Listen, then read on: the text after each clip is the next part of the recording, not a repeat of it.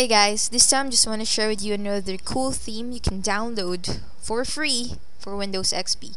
And this is not Ubuntu, this is just an Ubuntu theme for Windows XP that you can download from deviantart.com. So I'm just going to show you around. As you can see, this is the green background. It comes with it. This is our taskbar. And our start button here had changed into the Windows flag logo. If you want the original Ubuntu logo, all you have to do is activate the visual style file for human, and this is the human win flag, the one we have. So I'm just going to activate this to show you the Ubuntu logo. All you need to do is double click it. The display properties will appear and we can change it. So you have the color scheme here. So we have blue, graphite, orange, purple. So I'm just going to go with let's say blue.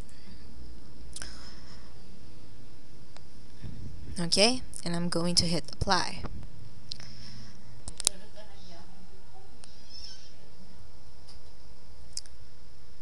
And there we go. So I'm just going to hit OK. This is our window. Okay. So we still have the green background though, but look here, our start button had changed to the Ubuntu logo, which is pretty cool. And this is our start menu. Really nice. You could also change that to the blue compact. So this is how it looks like. I'm just going to change it. Appearance. We're going to go with the blue compact. Apply.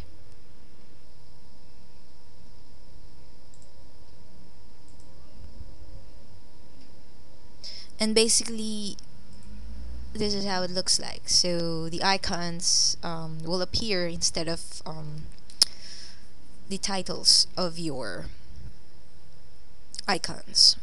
So anyway, I have to change the background to suit my theme. So this is it. So it comes, this whole folder of wallpapers comes with the zip file, and I'm just going to set as that's the background, and there we go. So I think that's really slick, really cool. And this is again Ubuntu for Windows XP. So this is where you can download it, and it is created by Fiore SSJ, really cool guy. Thanks for making this. This is a really cool theme. And again, so you still need the UX theme patcher. So a little advice, guys, when you download it, make sure you have the exe file, you receive the exe file, so you run it, and then if it asks you to delete your old styles, just say no, and then restart your computer and you're good to go. That's all you do. And when you restart your computer, you can now access your visual style file. So all you have to do is double click whatever visual style file you have, and it's good to go.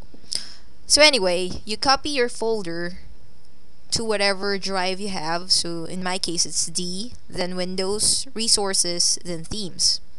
So as you can see, all my other themes are here, like the Crystal Blue, Royale Noir, Vista VG, the Zune Multicolor, if you remember.